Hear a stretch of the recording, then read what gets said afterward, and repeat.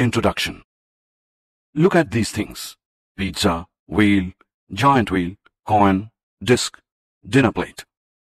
All these are the examples of circle. Today we will study about circles and the properties of circles. Come, let's start. Objectives. At the end of this lesson, you will be able to define radius and center of a circle, identify interior and exterior of a circle, identify chord and diameter of a circle, explain major arc and minor arc, define circumference of the circle, differentiate between sector and segment,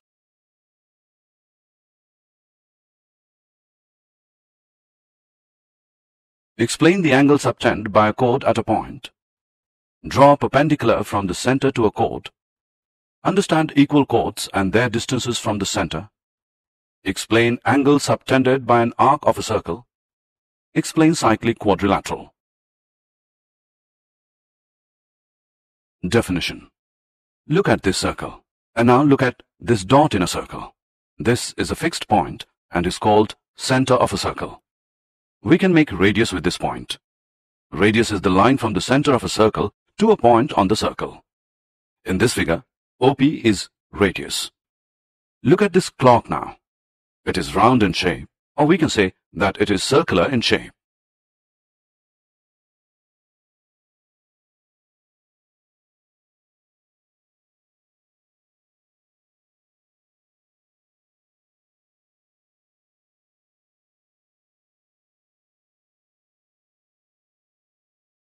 Interior and exterior of a circle.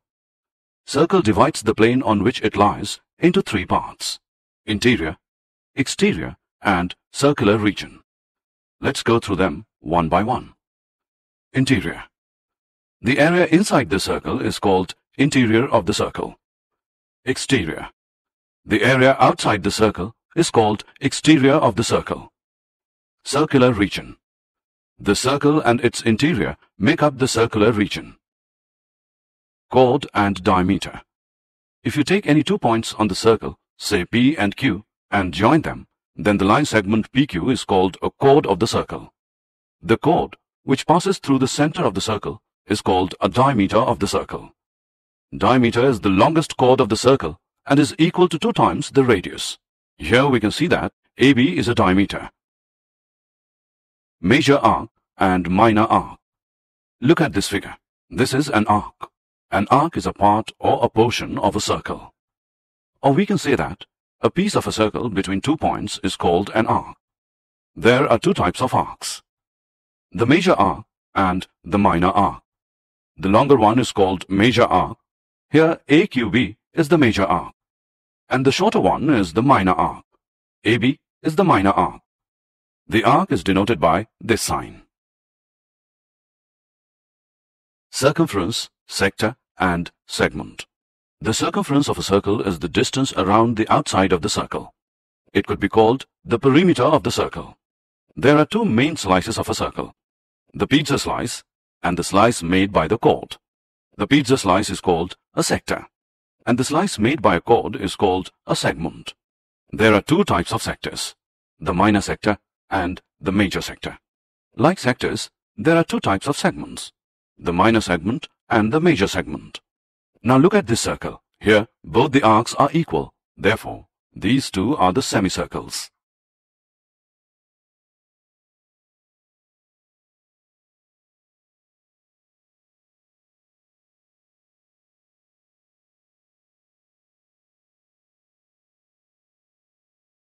Angle subtended by chord at a point. Take a line segment AB and a point C on the circle with center O. Join AC and BC. Here AB is chord and angle ACB is the angle subtended by the chord AB. Also, angle AOB is angle subtended by chord AB at the center. If we draw 2 or more equal chords of a circle and measure the angles subtended by them at the center, then we will find that the angles subtended by them at the center are equal. This relation gives us the theorem which says that equal chords of a circle subtend equal angles at the center.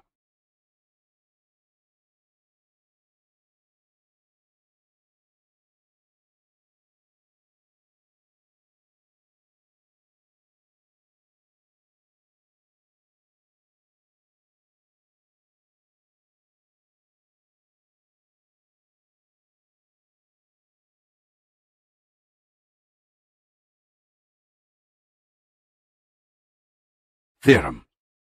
Let us prove this theorem. Given two equal chords PQ and RS of a circle with center O. To prove, angle POQ is equal to angle ROS. Proof. In triangles POQ and ROS, OP is equal to OR because these are the radii of a circle. OQ is equal to OS. These are also the radii of a circle. PQ is equal to RS given. Therefore, by SSS congruence rule, triangle POQ is congruent to triangle ROS. This gives angle POQ is equal to angle ROS because corresponding parts of congruent triangles are congruent. The next theorem is the converse of the above theorem. It says that if the angles subtended by the chord of a circle at the center are equal, then the chords are equal.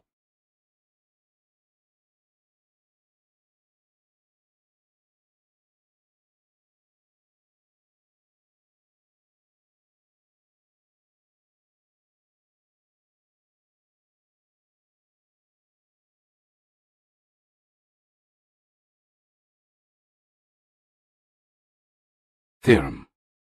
Let us prove the converse now. Given two equal angles, angle POQ and angle ROS of a circle with center O. To prove, PQ is equal to RS. Proof. In triangles POQ and ROS, OP is equal to OR because these are the radii of a circle. QS is equal to OS. These are also the radii of a circle. Angle POQ is equal to angle ROS given. Therefore, by SAS congruence rule, triangle POQ is congruent to triangle ROS. This gives PQ is equal to RS because corresponding parts of congruent triangles are congruent. Perpendicular from the center to a chord. The next theorem says that the perpendicular from the center of a circle to a chord bisects the chord. Its converse is the line drawn through the center of a circle to bisect a chord is perpendicular to the chord. Let's prove it. Let PQ be a chord of a circle with center O, and O is joined to the midpoint M of PQ. To prove, OM is perpendicular to PQ. Proof. Join OP and OQ. In triangles OPM and OQM, OP is equal to OQ because these are the radii of the same circle. PM is equal to QM because M is the midpoint of PQ. OM is equal to OM common. Therefore, by SSS congruence rule, triangle OPM is congruent to triangle OQM. This gives angle OMP is equal to angle OMQ, which equals 90 degree because corresponding parts of congruent triangles are congruent. Theorem. If we have three non-collinear points, then the theorem says that there is one and only one circle passing through three given non-collinear points. Perpendicular on the line. If we take a PQ and a point R outside it, we know that there are infinite number of points on the line, say P1, P2, M, P3 and P4. Join these points to the point R. We can see that RM is perpendicular to PQ.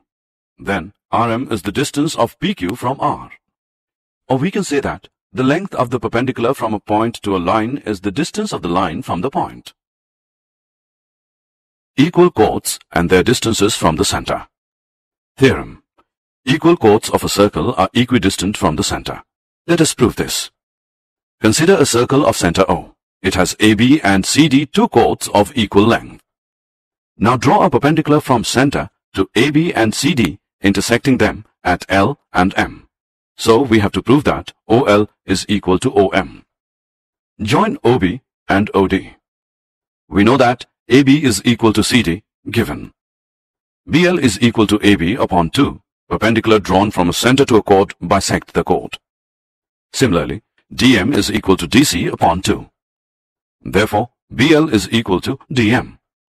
Consider triangle OBL and triangle ODM. OB is equal to OD, radius of the same circle. BL is equal to DM, proved. Angle OLB is equal to angle OMD, which is equal to 90 degree, given. Therefore, by SSA congruence rule, triangle OBL is congruent to triangle ODM. This implies that OL is equal to OM by CPCT.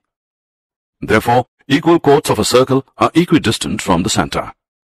The converse of this theorem says that chords equidistant from the center of a circle are equal in length. Results and theorems of angles subtended by an arc of a circle. The relation between the chord of the circle and the arc is that if two chords of a circle are equal, then their corresponding arcs are congruent. Conversely, if two arcs are congruent, then their corresponding chords are equal. The second result says that the congruent arcs or equal arcs of a circle subtend equal angles at the center. That means the angle subtended by a chord of a circle at its center is equal to the angle subtended by the corresponding arc at the center. Relationship between the angles subtended by an arc at the center and at a point on the circle. Draw a circle with center O. Let PAQ be an arc and be any point on the circle. If we measure the center angle POQ and an inscribed angle PBQ by the arc at remaining part of the circle, we observe that angle POQ is equal to 2 into angle PBQ. This activity gives us a theorem. Theorem. The angle subtended by an arc at the center is double the angle subtended by it at any point on the remaining part of the circle. Let's prove it. Given arc AB of a circle with center O, subtending angles angle AOB at the center and angle APB at a point P on the remaining part of the circle. To prove, angle AOB is equal to 2 angle APB. In the given condition, clearly we have three cases. Case 1, AB is a minor arc. Case 2, AB is semicircle. Case 3, AB is a major arc. Construction.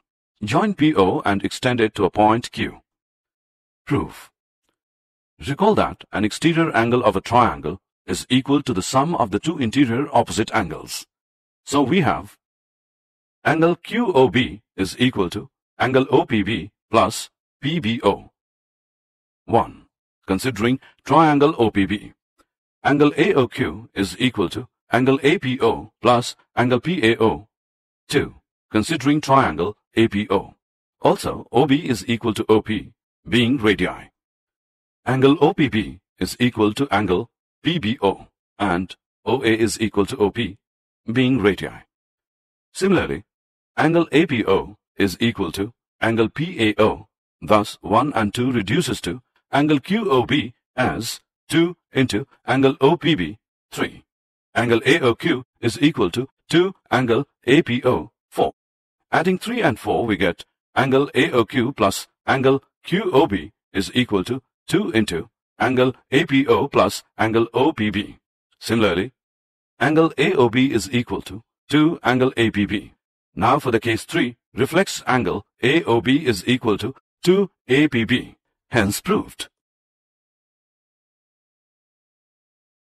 Angle in semicircle. Theorem. Angle in a semicircle is a right angle. Let O be the center of a circle. Consider a semicircle PAQ and its inscribed angle PBQ. Therefore, 2 angle PBQ is equal to angle POQ because we know that the angle subtended by an arc at the center is double the angle subtended by it at any point on the remaining part of the circle. But angle POQ is 180 degree because PQ is the diameter of the circle. 2 angle PBQ is equal to 180 degree. Therefore, angle PBQ is 90 degree. Angles in the same segment. Theorem. Angles in the same segment of a circle are equal. Given a circle with center O and the angles angle PRQ and angle PSQ in the same segment formed by the chord PQ or arc POQ. To prove, angle PRQ is equal to angle PSQ. Construction. Join OP and OQ. Prove. As the angle subtended by an arc at the center is double the angle subtended by it at any point on the remaining part of the circle, therefore we have angle POQ as 2 angle PRQ. Mark it as 1. And angle POQ is equal to 2 angle PSQ. Mark it as 2. From first and second we get 2 angle PRQ is equal to 2 angle PSQ. Therefore, angle PRQ is equal to angle PSQ.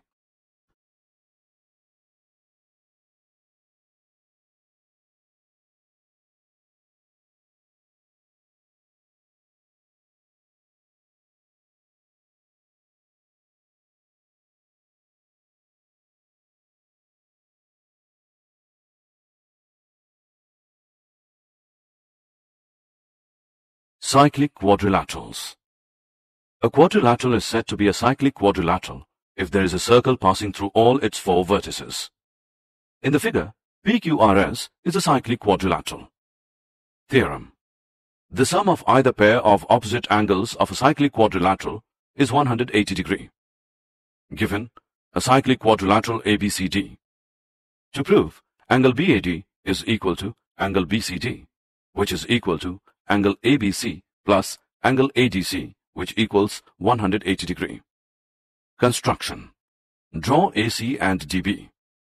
Prove. Angle ACB is equal to angle ADB and angle BAC is equal to angle BDC, because these are the angles in the same segment. Therefore, angle ACB plus angle BAC is equal to angle ADB plus angle BDC, which equals angle ADC. Adding angle ABC on both the sides, we get angle ACB plus angle BAC plus angle ABC, which is equal to angle ADC plus angle ABC. But angle ACB plus angle BAC plus angle ABC is equal to 180 degree, because the sum of the angles of a triangle is 180 degree. Therefore, angle ADC plus angle ABC is equal to 180 degree. Therefore, angle BAD plus angle BCD is equal to 360 degree minus angle ADC plus angle ABC, which is equal to 180 degree. Hence proved. Converse of this theorem is also true. That says, if a pair of opposite angles of a quadrilateral is supplementary, then the quadrilateral is cyclic.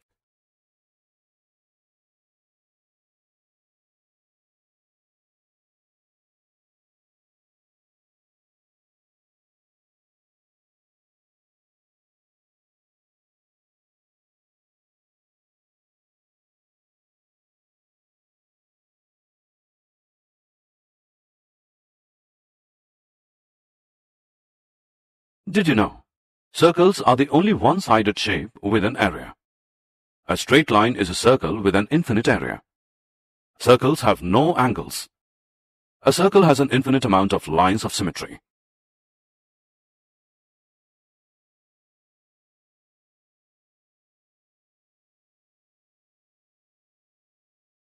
Summary. Let us summarize what we have learned. A circle is the collection of all points in a plane which are equidistant from a fixed point in the plane. Equal chords of a circle subtend equal angles at the center. If the angles subtended by 2 chords of a circle at the center are equal, the chords are equal. The perpendicular from the center of a circle to a chord bisects the chord. The line drawn through the center of a circle to bisect a chord is perpendicular to the chord. Equal chords of a circle are equidistant from the center. Chords equidistant from the center of a circle are equal.